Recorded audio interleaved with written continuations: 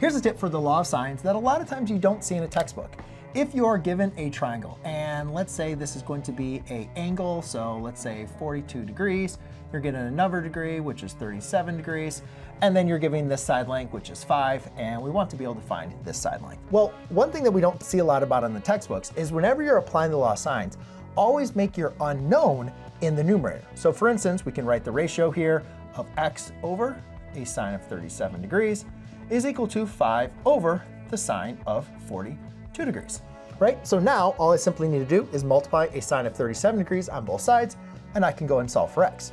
Now, that is not going to be the same process though for every single triangle. For instance, when you have the ambiguous case, and let's say we have a 42 degrees over here, this is still 5, but let's say this number is 7, and we want to be able to figure out what this angle is, and let's call this angle B. Well, now, I don't want to use this ratio of the law of sines. You could, it's just going to add some extra steps. So what I always tell my students is, whatever your unknown is, always put that in the numerator, because the law of sines works like this, as well as inverted. So in this case, I would just have the sine of B over 7 is equal to the sine of 42 degrees over 5. Now, all I simply need to do is multiply by 7 on both sides and take the sine inverse, and I can solve for B.